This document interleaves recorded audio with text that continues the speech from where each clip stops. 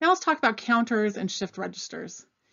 Counters increment on each clock edge. So your watch is a counter. It's going 0, 1, 2, 59, and then it's going back to 0.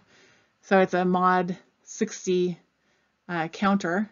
But a counter increments on each clock edge, and it's used to cycle through numbers. So the example I just gave, or here's a 3-bit counter where it starts at 0 and then goes to 7 and then goes back to 0.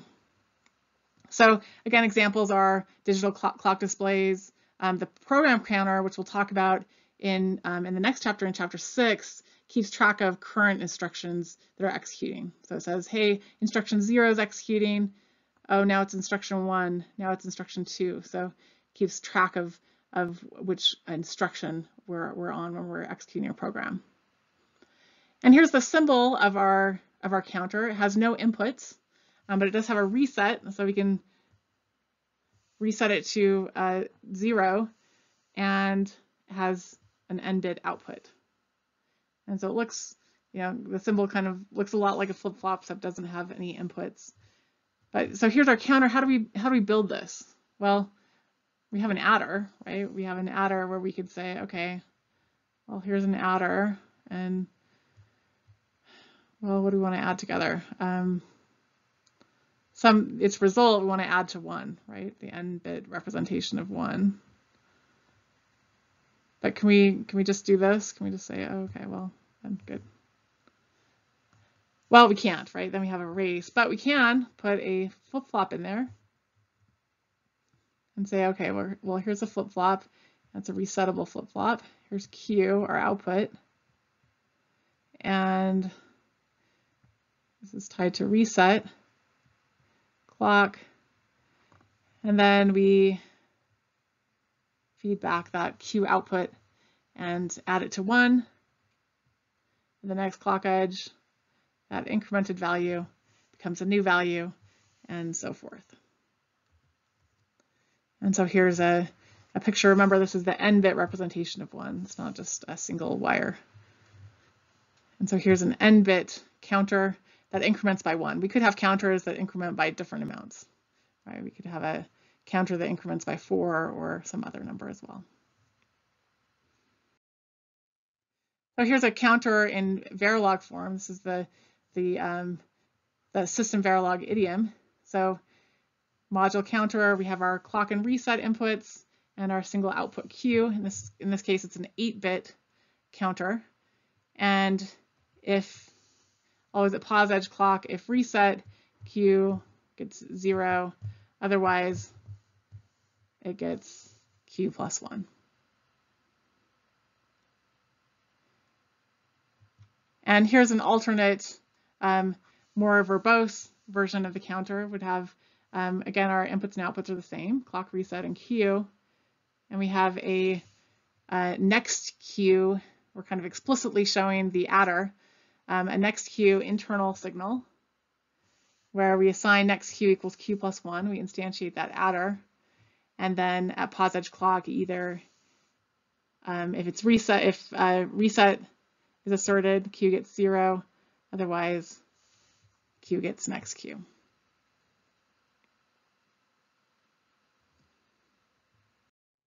We can also use counters to divide the clock. So, for example, if we want to look at a blinking LED, if it runs as fast as the onboard clock, typically at least 50 megahertz, our eye won't detect that LED blinking. So we need to slow down the clock in order to toggle the clock. So let's take an example. So here's our clock signal, and suppose we have just a 1-bit counter. So here's a clock going 0, 1, 0, 1, 0, 1, 0, 1. And our counter is going to increment on each clock edge. So let's suppose it's 0 here. The next clock edge is going to be 1, and then it's going to add 1, have to go back to 0, and then 1. And so if we look at the cycle time here, right, here's our TC, our cycle time of our clock, and here's the output of our 1-bit counter, and it has a cycle time of 2 TC, or half of the frequency of the clock. And so for each n bits that we add, we get 2 to the n a division of 2 to the n of the clock. So for example, a 3-bit counter would have 0, 0, 0, 0, 0, 1, 0, 1, 0, 0, 1, 1. And so we can see that this frequency, right, every clock edge we get 0, and another clock edge we get 1. This takes 2 TC. This one takes 4 TC, or divides the clock frequency by 4, and this one takes 8 TC. So this 3-bit counter, if we look at just the most significant bit, it multiplies the clock period by 8 and divides the frequency by 8. And so it's useful for dividing the clock.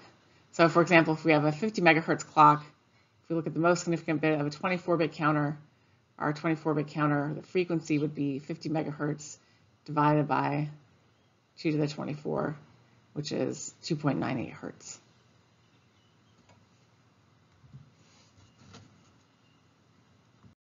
We can also use counters to produce digitally controlled oscillators. So we'll use the n-bit counter that we just talked about, but instead of adding 1 on each cycle, we're going to add p. And so now the most significant bit of that counter, the most significant output of that counter, will toggle at the native clock frequency times p over 2 to the n instead of 1 over 2 to the n.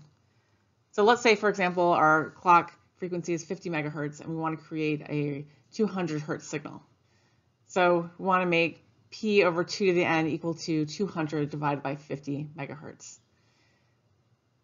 So we can try n equals 24, so a 24-bit counter, and p equals 67. And we're going to get the output frequency is equal to 50 megahertz times p, which is 67, over 2 to the n, or 2 to the 24. And we get pretty close, 199.676 hertz. We could also use a 32-bit counter and get even closer. So with a 32-bit counter and a p of 17,179, we get even closer to approximating a 200 hertz clock frequency.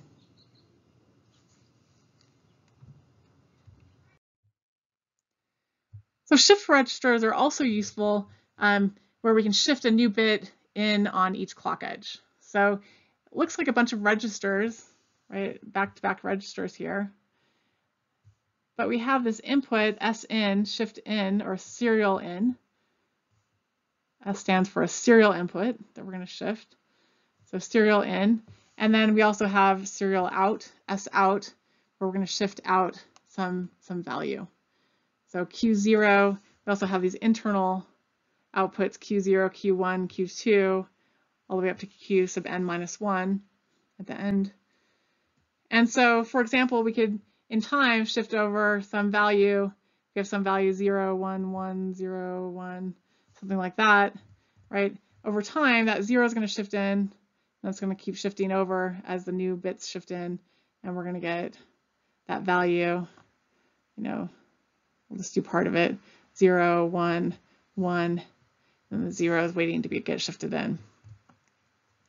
And so we can actually turn this serial input into a parallel output. I can read those bits now and parallel off of those internal wires.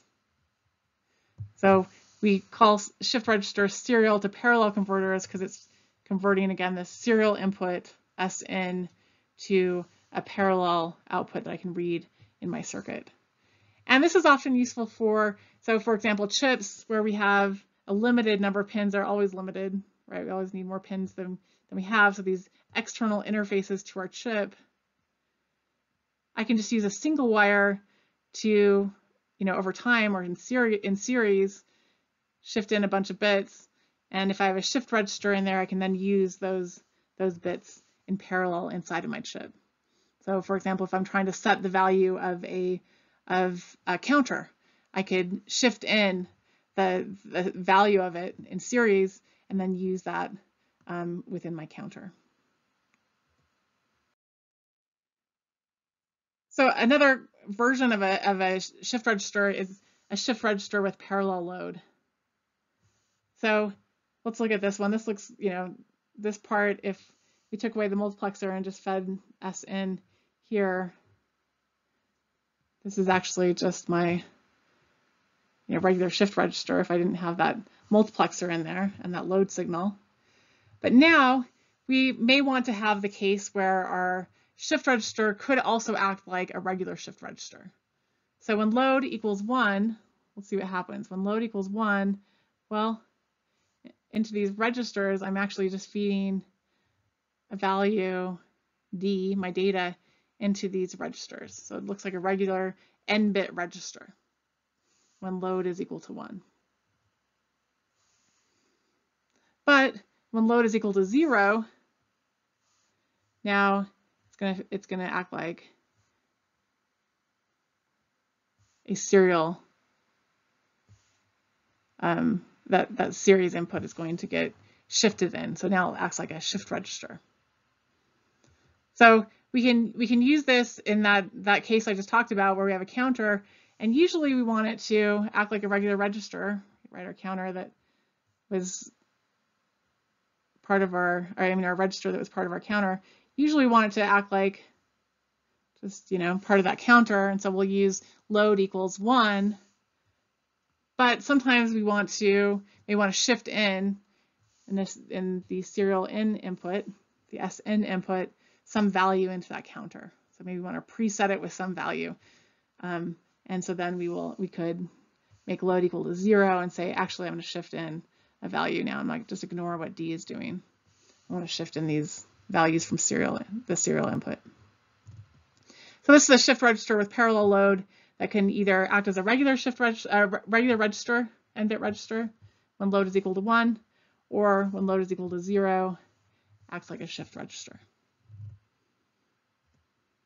And we often use shift registers or this shift register with parallel load to test chips. So give our register some preset value, and actually, all or most of the registers in a chip can be connected in series, so we can load the entire registers of a chip with some known value using the serial input, and then set load back out equal to 1, and it ignores the serial input and starts computing at that state.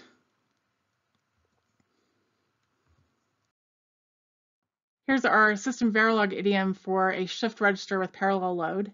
So we have our inputs, clock and reset, and load and serial in.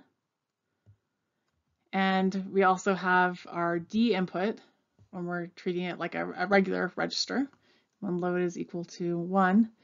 And then we have our outputs, our parallel output Q, and our serial output S out.